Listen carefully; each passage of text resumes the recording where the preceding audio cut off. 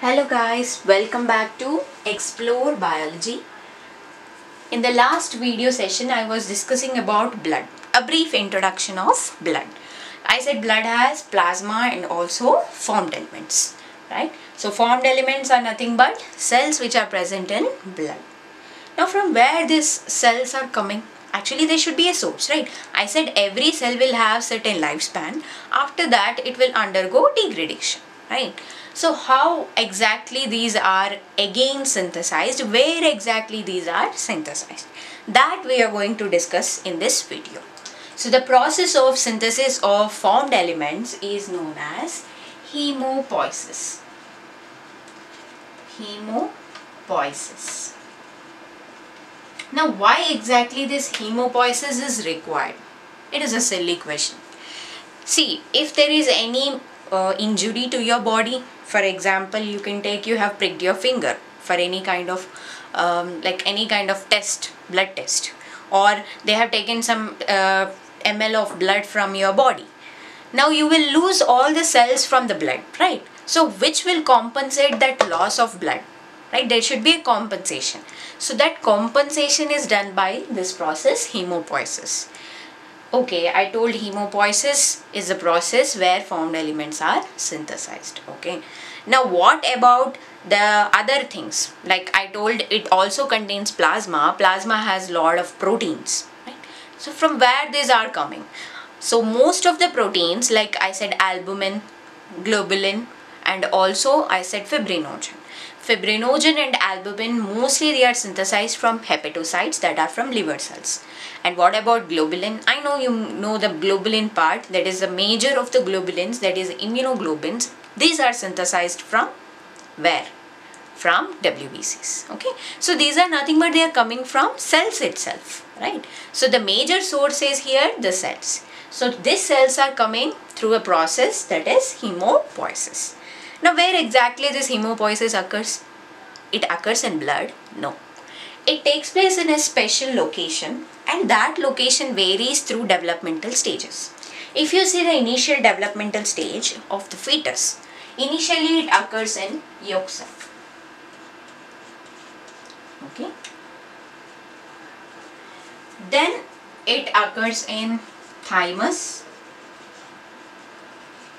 spleen, liver, okay, and later on, just before 3 months of the birth, it occurs in red bone marrow. Okay, and after the birth, the synthesis occurs in red bone marrow. It continues in red bone marrow. Now what exactly is this red bone marrow? It is a new term again. So the term, if you see the term red bone marrow, that means it occurs in bone. Marrow means nothing but space. Just remember one thing, in our body, wherever there are free spaces, it is totally filled with tissues. Now what is a tissue? It is nothing but group of cells again. So there are different types of tissues. We'll come to that topic again, okay? Remember that all this free spaces is totally filled by connective tissue. Connective tissue generally contains cells, fibers, and also some of the proteins in it. Okay.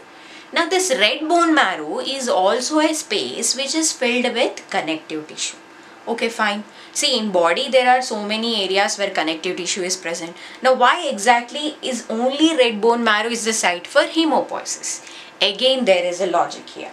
So in red bone marrow, there is a specialized cell which is considered as mother of all the formed elements. That cell is nothing but pluripotent stem cell.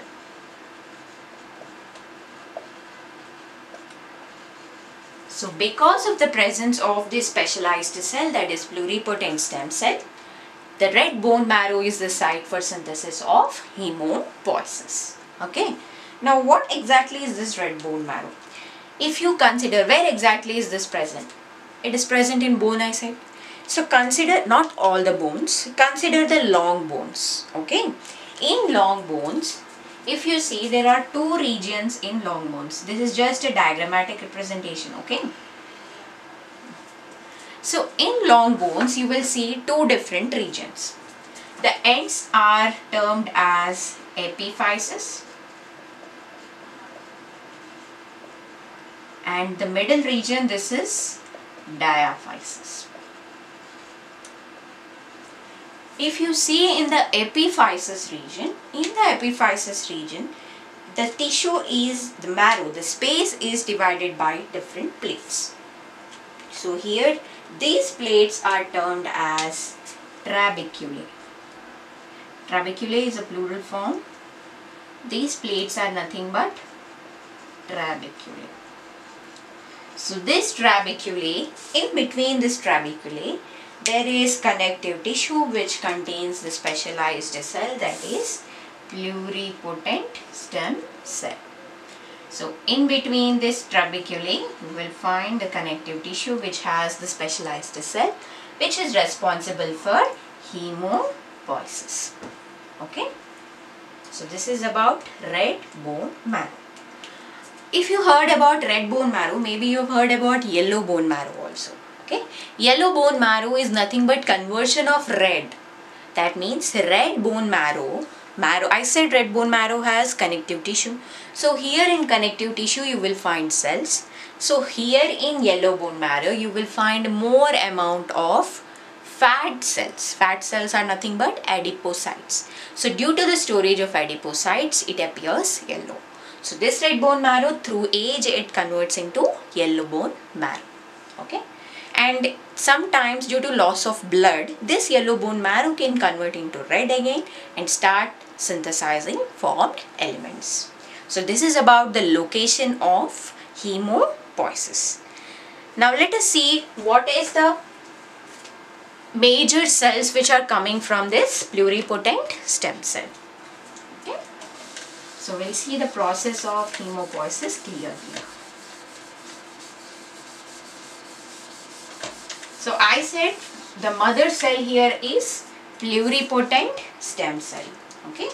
So we have pluripotent stem cell. Stem cells are very familiar for us. It is a huge topic. It is a separate subject, So that will come across again further in discussions. So pluripotent. Pluri means multiple. Potency means it has a capacity to divide. So pluripotent stem cell will undergo changes or differentiate into different types of cells, multiple types of cells. So here this pluripotent stem cell which is present in red bone marrow, it will give rise to two lineages, or it will differentiate into two lineages. One is myeloid lineage and we have lymphoid lineage.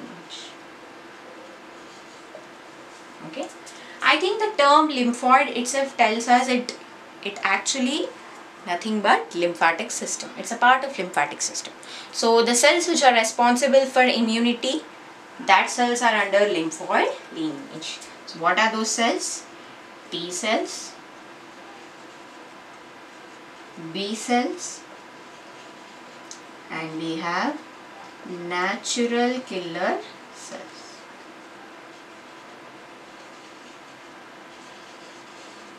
We have three cells under lymphoid lineage. Now what all are present in myeloid? The remaining ones. So what is the remaining? One is RBC, red blood cells. And remember, red blood cells are not complete cells. They doesn't have nucleus. They doesn't have organelles in it. Okay. So how it occurs we'll discuss in further. So I said I will discuss each type of cell again. Okay. So RBC, what are left? Megakaryocyte. In the last video I said megakaryocyte undergoes fragmentation and it gives rise to platelets. Okay, we have platelets. Another one, what are left? Granulocytes. So what all comes under this granulocytes? We know that there are, in WBC we have agranulocytes and granulocytes. So in granulocytes we have different cells, that is eosinophil, basophil, neutrophil.